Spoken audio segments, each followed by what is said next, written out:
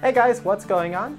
Cruz here, and in today's video, we're going to be taking a first look and review of the Haylou PurFree BC01 bone conduction headphones.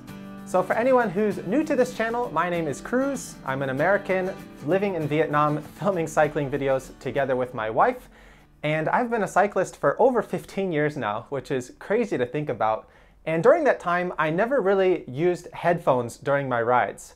Of course, in my indoor cycling training, I love to listen to music, but I never used headphones out on my rides just because I always felt it was too dangerous. I liked being able to listen to my surroundings, and I felt a lot more safe because of that.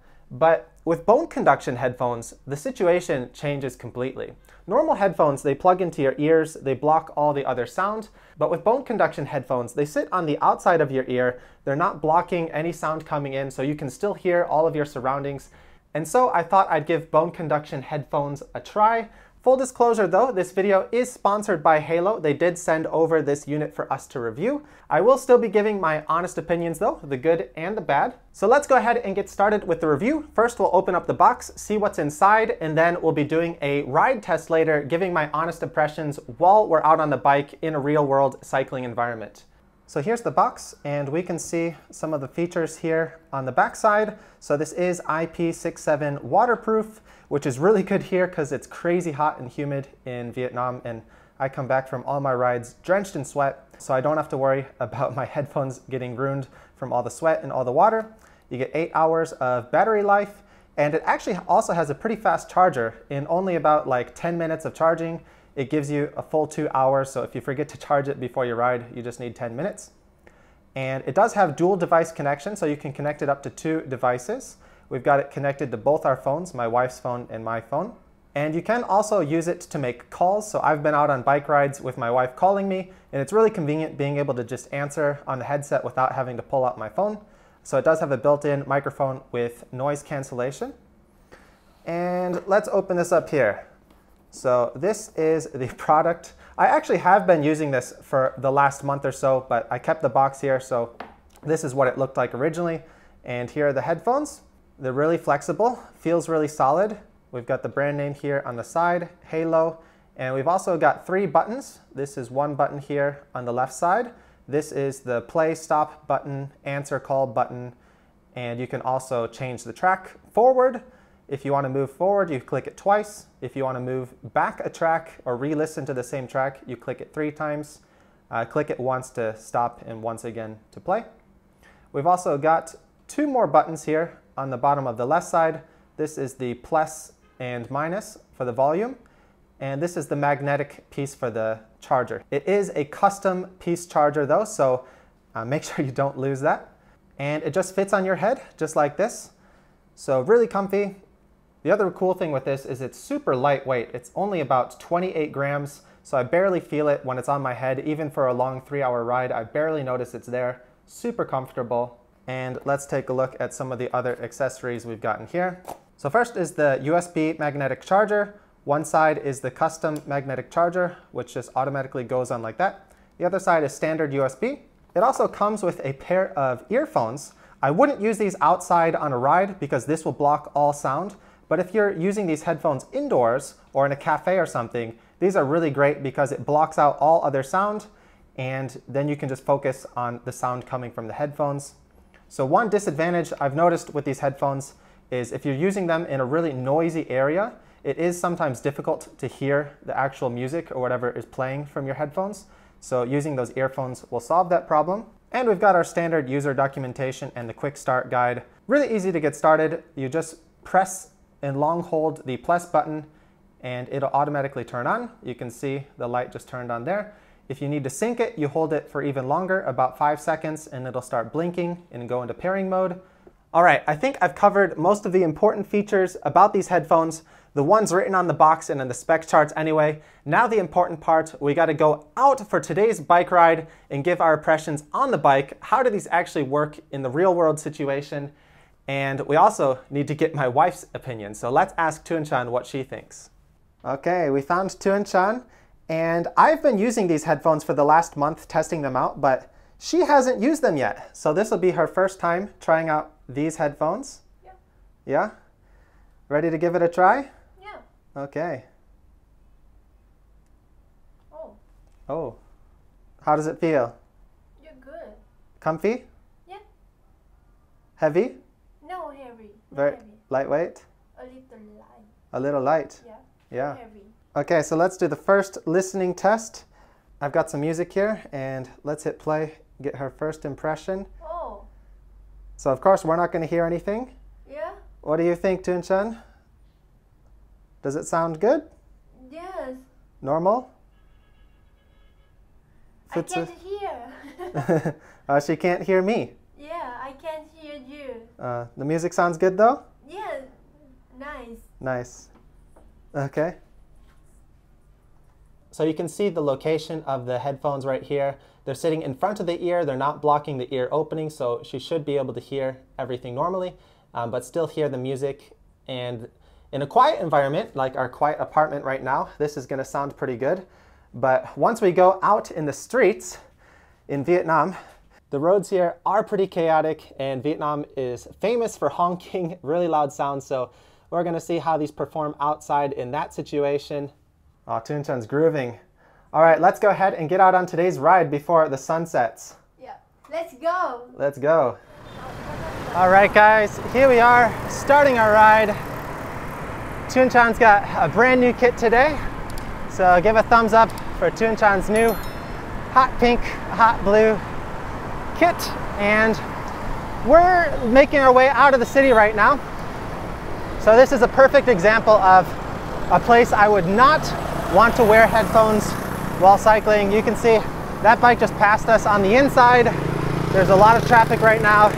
There's a lot of people trying to cut across the street.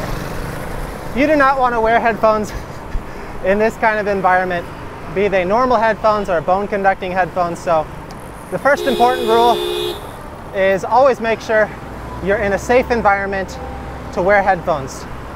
So for me, I would normally recommend only wearing headphones in a place with very little traffic, a place maybe with protected lanes so you don't have to worry about cars or people pulling in randomly.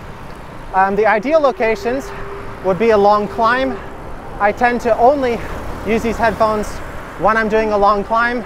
We've got some awesome climbs here. We've got the Hai Van Pass. We've got Monkey Mountain. So for me, they're perfect for long climbs. Yeah, things are a little bit too chaotic right here.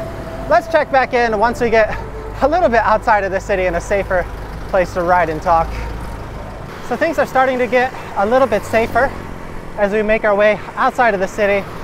And we're gonna be heading towards one of my favorite places to train now, a nice road with little traffic, so we can safely use our headphones there. One of the great things about listening to music while riding that I've really enjoyed this last month is I can focus on my workout. I can put on some great music that just puts me in a good rhythm, so I can focus on my long hill climbs. That's one of my big goals right now, is to improve my hill climbing ability. So being able to listen to music just really helps with that. The other great thing I've really enjoyed with using these headphones is on my easier rides, like today, I can listen to podcasts. I can listen to audiobooks. And when I'm doing like a long, kind of boring training ride, there's not too much to see. I'm just doing the same path over and over again. I'm spending a lot of time on the bike. It's really great being able to use that time to do something else productive. So I've really been enjoying listening to audiobooks and listening to some podcasts. Being able to get that extra stimulation and put my mind to work while I'm also putting my body to work has been great. Over here, by the way, these are the Marble Mountains, one of the famous tourist attractions here in Da Nang. We've ridden by here a whole bunch of times, but we haven't actually gone inside here. I guess you can climb up it. There's maybe some caves inside, but it's still pretty cool to see. All right, here we are. We made it to one of my favorite training roads, a nice 4-lane, 2 lanes on each side road. So we've got plenty of space here to keep to ourselves. We don't have any vendors or random people here on this side of the road, so we can ride here pretty safely, go up to some high speeds and listen to some music while riding. So this is a perfect place to do our test. And so I've got the headphones on right now. I'm actually listening to just a basic training workout I have, and it's great. I can hear it perfectly. We're cruising at about 30 kilometers per hour. I will say, when I'm doing harder flat intervals, so for example, if I'm doing like an FTP test, going pretty fast, it might get difficult to hear the music. If you crank it at full volume, you can still kind of hear it, but with all the wind sounds, it does get difficult to hear if you're at speeds of like 40, 50 kilometers per hour or about 30 miles per hour. But luckily, I can't do those efforts too long, and most of my hard training now is done more on the mountains. So my recommendations for places where it's really great is on the hill climbs, because you're going at slower speeds. You don't have to worry about the wind sound. You can hear everything perfectly. If I'm cruising at like really crazy high speeds on the flats or downhills, I'll usually hit pause, which is really easy. It's just one tap with my left finger. I can pause the music. I do that just for safety reasons. I like to be extra cautious when I'm going at high speeds on my bike, just to be super attentive to everything that's going on. I don't want to take any risks. Okay, next we're going to get Tunchan's opinion while riding. So these are really great because you don't need to take off your helmet or anything. You can just pop it on. There we go, looking good. So we just turned on some music for her. She's practicing with the buttons. Here on the right side, we've got the plus and minus to turn the volume up. Okay? Yeah. Easy? Easy. Can you hear okay now? Yeah, I can hear you. Yeah. So you gotta be careful with the volume. When you're in a quiet environment, like not moving right here, it'll sound really good. But once you start moving, picking up speed, you got the wind sound, so you gotta plus the volume up. Oh, Tunchan likes the music? Yeah. Okay, let's get going. Let's get her thoughts on the ride. Let's go. Let's continue.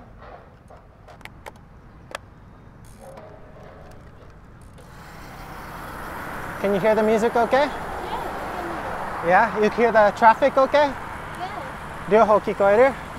Yes. So how's it like listening to music while cycling, Tunchan? It's Good? good. Yeah. You like it?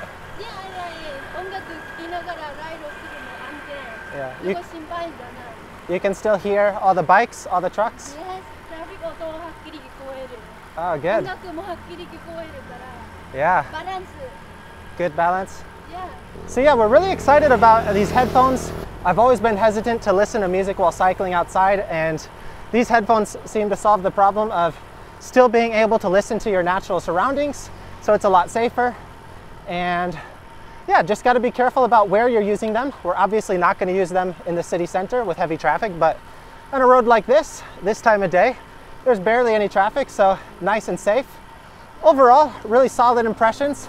I've been testing these out for a full month already, and this is Tunchan's first time using them, but I think she really likes them, so she's probably going to continue using them on the rides now. So overall, very excited to continue using these headphones on our rides.